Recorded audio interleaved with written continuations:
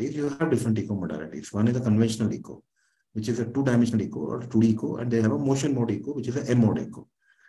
Then you have a Doppler echo, which can be subdivided into a continuous wave Doppler, which we call a CW Doppler. Then you have got a pulse wave Doppler, which is a PW Doppler, and you've got a color flow Doppler, which is a CF Doppler. Now, all modalities will follow the same principle of ultrasound, and they actually differ in how reflected sound waves are collected and analyzed. You've got a two-dimensional used to see the actual structures and motion of the heart structures at work. Ultrasound is transmitted along several scan lines, 90 to 120, over a wide arc about 900 and many times per second. The combination of a reflected ultrasound signals, they actually build up an image on the display screen. And most of the times, if you look at it carefully, the 2D echo view will actually appear cone-shaped on the monitor. So this is how a cone would look like. What about M mode echo? M mode echocardiogram is a diagram which shows how the position of its structures change during the course of cardiac cycle. And M mode recordings actually allow the measurement of cardiac dimensions and motion patterns. You can actually analyze the time relationships with other physiological variables and time them with the ECG and the heart cycle accordingly. Final points on mode. A mode is a basic mode. Single scan line is passed through heart. B mode comprises of repetitive scan lines.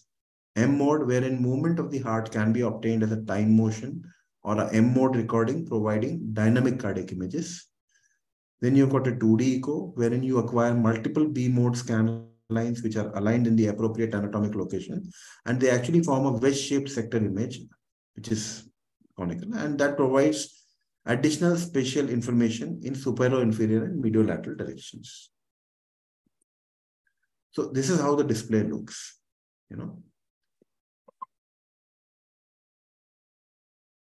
for M mode, for B mode, A mode as a straight line. And so when we talk in terms of finer points on M mode echo, it gives you a better display of motion, and it gives you a better display of thickness of the ventricular walls.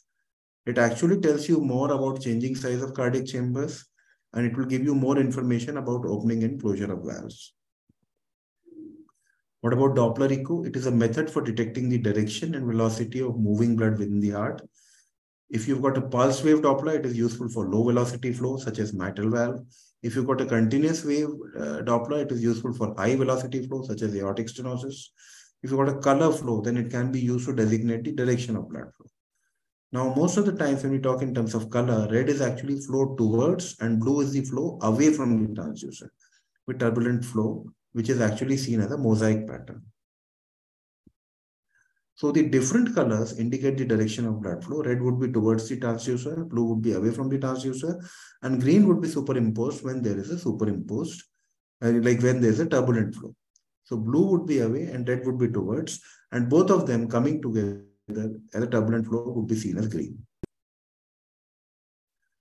So what is the difference between echo and Doppler? When it comes to 2D echo, ultrasound target is tissue, whereas when we talk of Doppler, it is always blood.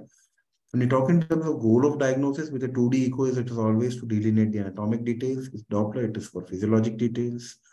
Type of information that is given by 2D echo is structural, whereas with Doppler, it is functional. Optimal alignment between beam and target is perpendicular in 2D echo, and it is parallel in Doppler. Preferred transducer frequency for 2D echo is high, whereas for Doppler, it is a low frequency, what we're talking about. Just a word on transesopageal echo. It is used to assess posterior structures like left atrium or aorta. Basically, because of the close proximity of esophagus to the posterior wall of the heart, it is important and it is ideal for examining certain important structures. You can actually position the transducer in the esophagus or stomach for extended periods, which provides an opportunity to monitor the heart over time, such as during cardiac surgery. It is extremely safe and well tolerated, and it can be even performed in critically ill patients and very small infants.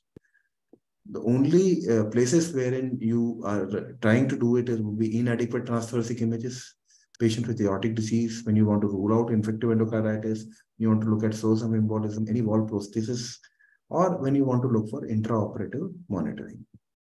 What are the contraindications? Of course, there would be esophageal pathologies. You can have dysphagia, stricture, diverticulosis, certain times bleeding varices or cancers.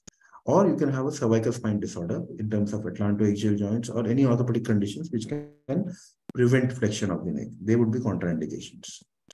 So to conclude, echocardiography will provide a substantial amount of structural and functional information about the heart.